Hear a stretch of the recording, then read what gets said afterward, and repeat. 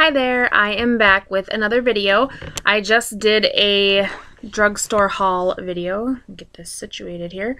But I thought that I would do something a little bit more serious, and I thought that maybe I could help others out in a different way. I do love to do makeup. I'm not a makeup artist at all. I just like to do it as a hobby, and I love buying makeup, and I have a lot of makeup. But what I thought I would do is talk about something that I deal with and maybe give you some tools to help.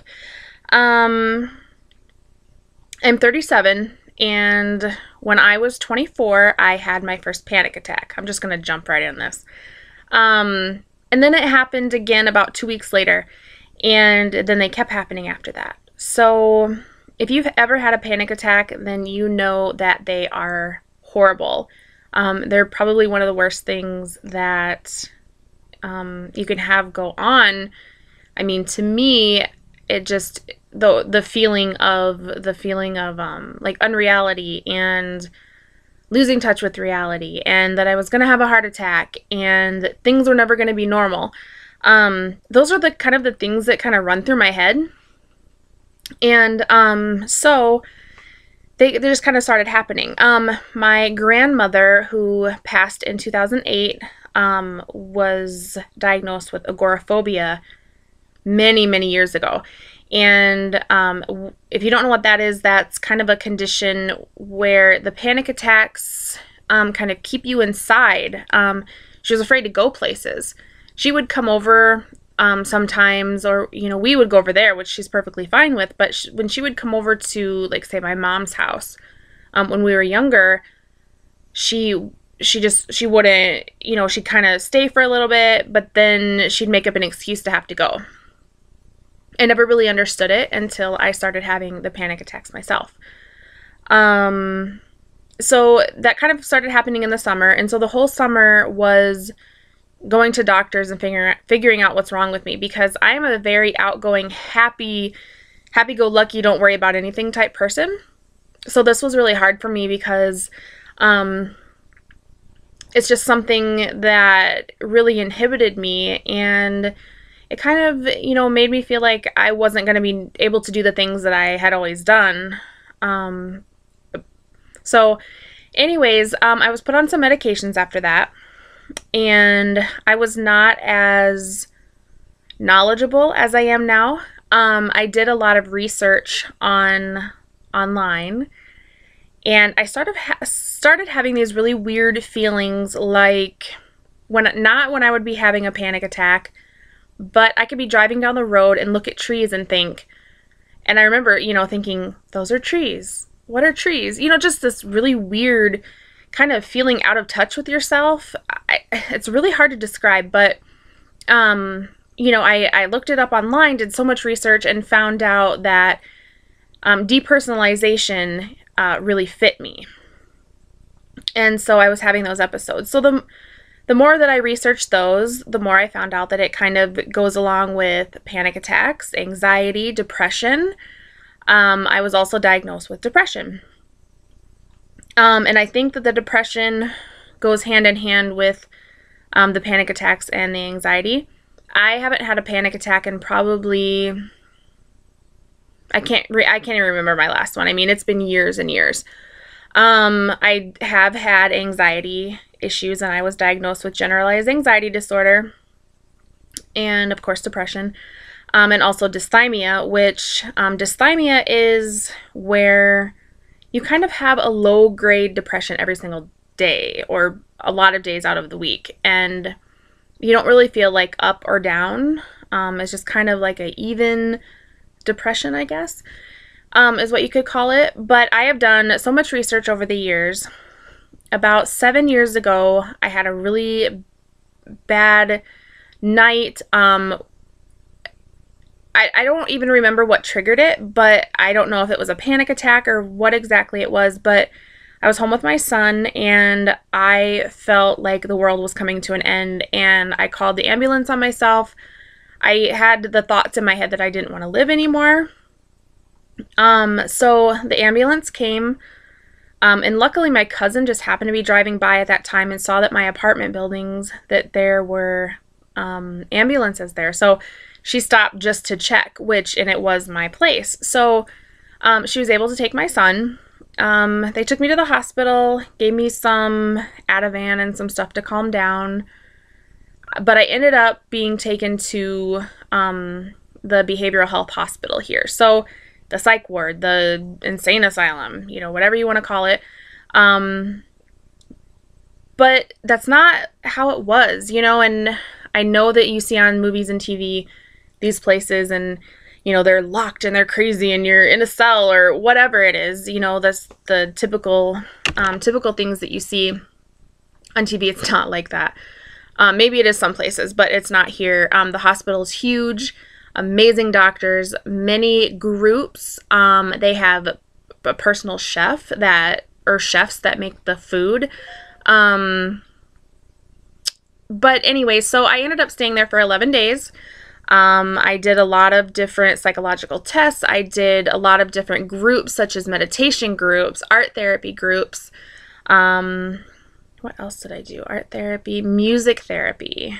And every night at 9 o'clock, we would go into this one room and we'd all bring a pillow or a blanket and we would relax and listen to a guided meditation. So if you've heard of if you know what guided meditations are, it's where, you kind of go through and listen to somebody talking and telling you, to relax, or to go through each part of your body. Start at your toes and relax your toes, or start at your head and relax your head, and just kind of go down, down, down, down, and then your whole body just feels amazing. Or, it's painting a different picture in your head, kind of taking you out of your head for a little bit. So, with that being said, I have dealt with this for 17 years now. Wow, it makes me feel really old. So, like I said, I work full time. I raise my son. I am able to do everything, and I think it's a lot because of coping skills. And when they tell you about coping skills, you got to change the way that your brain thinks. It's weird, but that's so true, because then your brain kind of automatically takes over, and that's kind of what happens to me. Not to say that I don't worry now. I worry about everything. I worry about things going on overseas. I worry about murders. I mean, just all this stuff. I scared of storms. Just all this stuff that, is just, I don't know. But it's just really hard to explain. But if you've dealt with anxiety and depression and panic attacks, then you probably know what I'm talking about. I would say that my depression, even though it's been considered bad, is not debilitating, because I refuse to let that happen. Even if I'm feeling down, I go to work, no matter how down I'm feeling. Because if I stay home and just sit around, that's not going to help anything. So I really do a lot to try and help myself. One of the things I do is yoga. And yoga is amazing, and I do 6 poses before bed, and then I do some during the day, or in the evening, a little bit before bed, and then I also do them right when I wake up in the morning. So I just kind of wanted to share my story a little bit. There's a lot more to it. I've been through a lot, and I'm still here, and I am still kicking, and I'm thriving, I think, and so I wanted to just give some help and some coping tips and things that I do to help myself. So let's get into that. I like to go to the bookstore, and the bookstore we have here is Barnes & Noble. We have different bookstores, but that's the main one that I go to, and I like the bargain section. I like it because they have these little books, and everything's backwards on here, but they have these little books, and anything that I can use to take my mind off of things for a while. If it's been a really rough day, I just really like to do little things like this. And this one is called 642 Tiny Things to Write About. And it says, by the San Francisco Writers Grotto. So what this is you open it up, and this is a tiny book, and it's got different things in here. Like it says here, I'll just read some on one page. It says, write the confession of a man who killed his best friend by accident. That's probably not the best one if you worry about stuff. Oops, I didn't really pick a very good one. Ooh, I'm not going to read that next one either. Gosh, I didn't know that was in here. Okay. How about this? You open your fridge and realize someone has replaced all your food with things you hate to eat. Describe what's in there. And so it gives you, you know, space to write, and it's just little things, and you don't have to write a whole book or anything like that. But, you know, little things like these, even if I do one of them a night, you know, it's something that kind of takes my mind off of things and makes me forget about the day, and just kind of helps out. Another thing that I got in that section is this book here, and it's 300 writing prompts.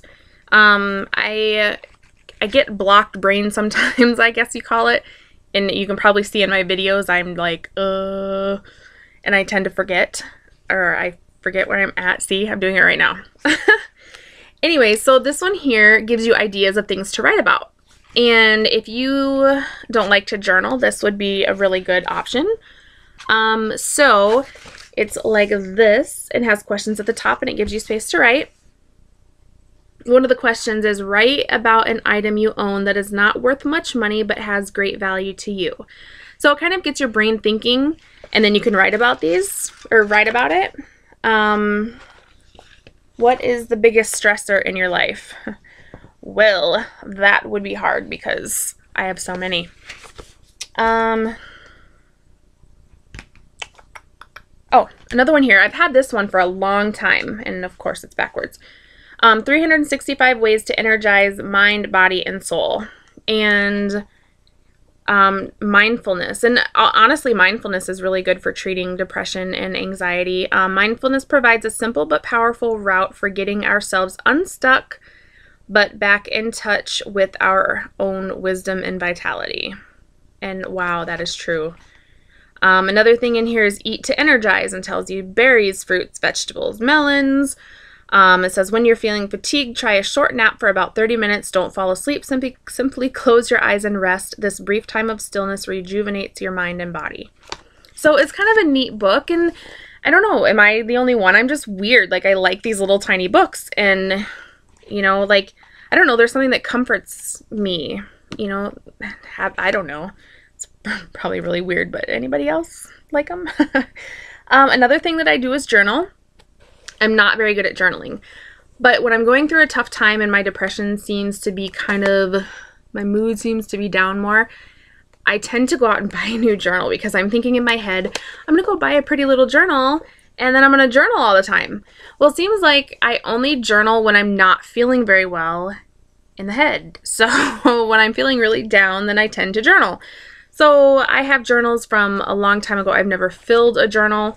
My newest cute one says live the life you've imagined, and you can see in here I've done some writing, and it's funny because this one, the first page was July 10th of 2014, and the last one I wrote was a really long one, June 24th 2015, and if you want to see how many pages I've written, it's like this.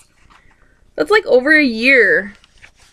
And I've hardly written anything. And so I keep telling myself, I need to start doing this every night. I need to do this every night. But, you know, it just doesn't seem to happen. And only when I'm not feeling good, which, you know, that helps at that time too. But does anybody else journal? Okay, next thing. One of the things that we did when I was in the hospital was art therapy. And so I don't know, it's been kind of all over lately about these adult coloring books. Well, I've had this one for quite a while. It's a mandala coloring book.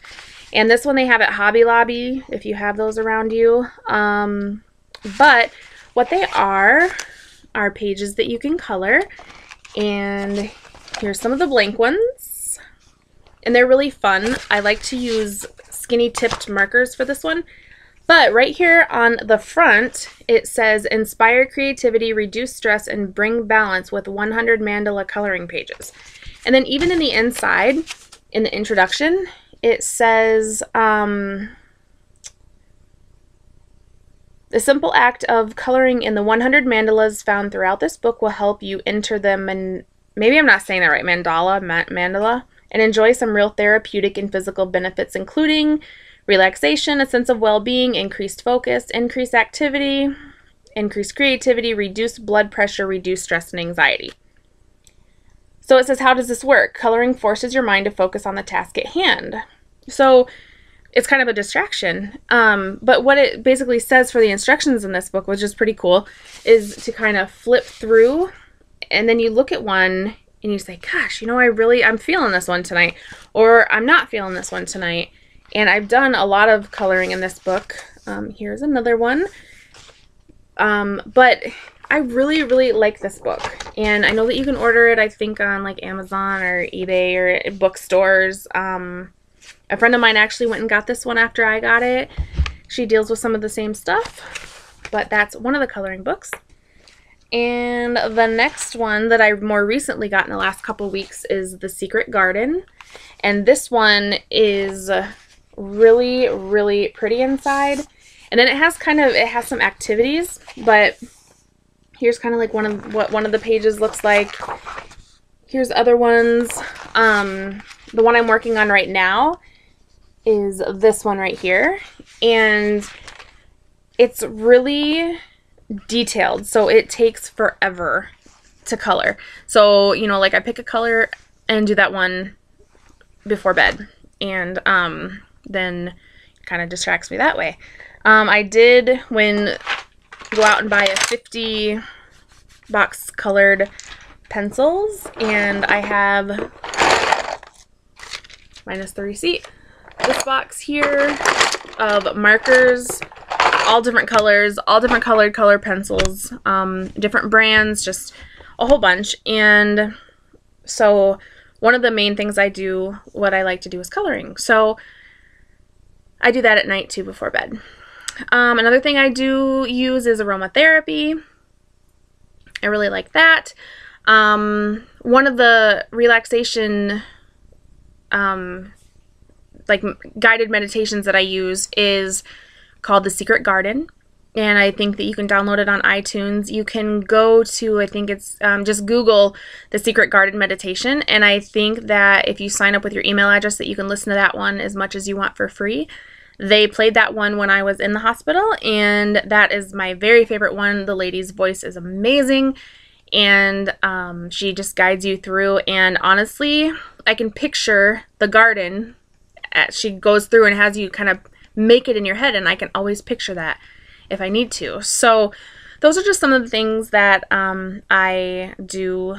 I also, you know, when you're having an anxiety or panic attack, you know, you just want to keep telling yourself that you're not going to be stuck like that, that things are going to get better, because, like, I mean, I'm living proof, you know, and I've come from a lot. I just recently, within the last year, have dealt with a blood clot that almost killed me, that was in my lungs, and I've had a hysterectomy, and I was diagnosed just recently in the last month with a blood clotting disorder. So I've been hit with a lot of really hard stuff lately medically, but I am still doing good, and you know what? They say fake it till you make it, and honestly, when people meet me, they would never ever know that I deal with depression, anxiety, or any of that, because I'm just always a very upbeat person, and that's just what a lot of people always tell me, and I'm always laughing and trying to make others laugh, and so, you know, just, I mean, truly, fake it till you make it.